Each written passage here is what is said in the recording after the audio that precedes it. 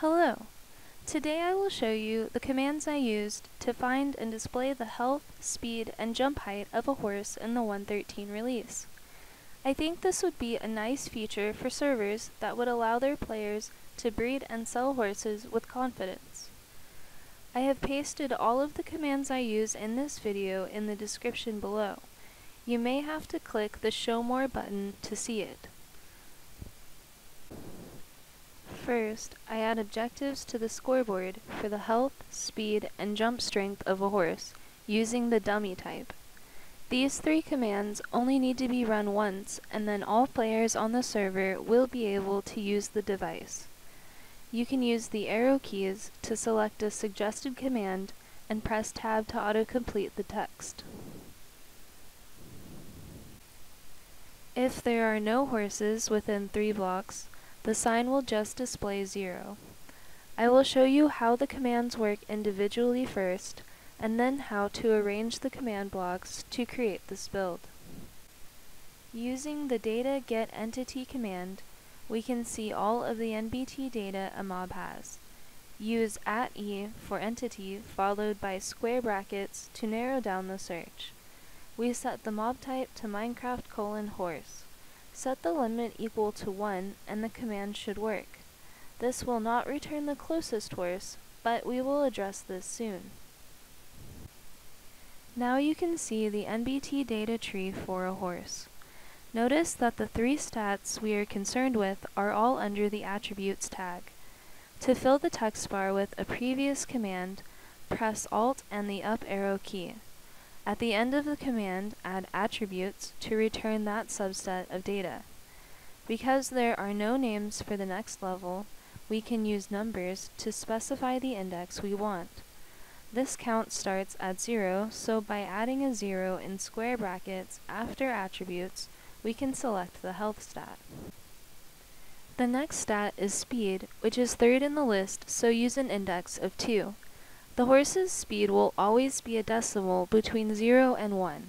When we save it as a score, only the digits before the decimal will be remembered. Basically, the speed will always show 0. We solve this by using the scale parameter. After the path, type 100 to move the decimal over twice, and return a 2-digit number.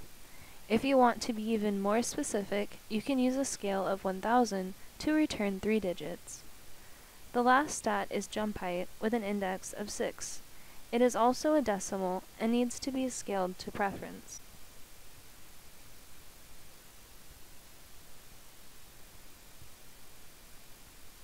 We only want to return the stats of a horse that is right next to the device.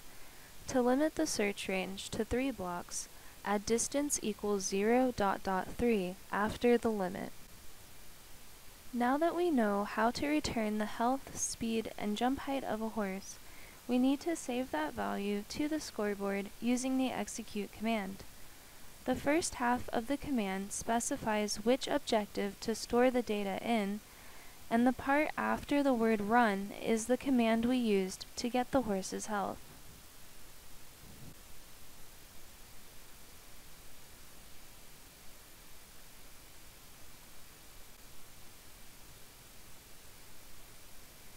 You can check the score for HorseHealth to see that it has been updated and the trailing D has been removed.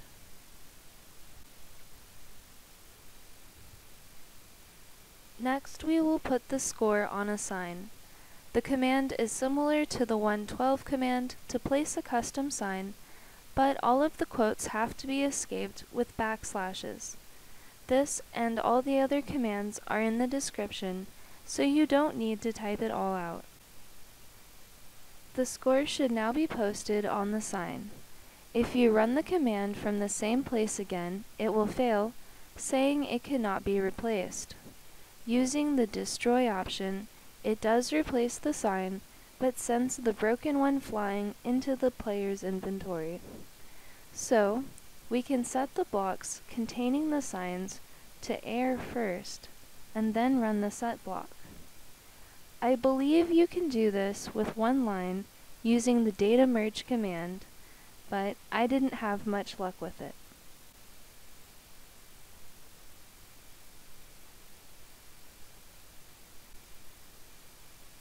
Now we are ready to put these commands into command blocks. First, fill the place you want your signs with air. The range I used will fill the 3 blocks to the north. Leave all the default settings on this first one. The next 3 command blocks will retrieve and store the horse's stats. These will need to be set to chain and always active to work.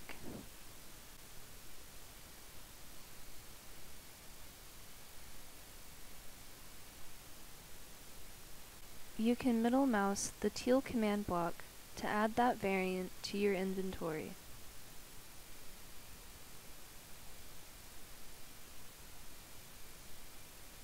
The last 3 command blocks go directly under the signs to make the relative positioning simple.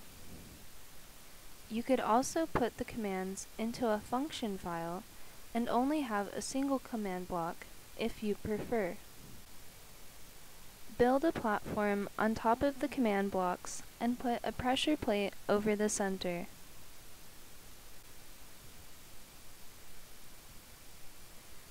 For quick reference, I added the minimum, average, and maximum scores. I got this information from minecraft.gamepedia.com/horse.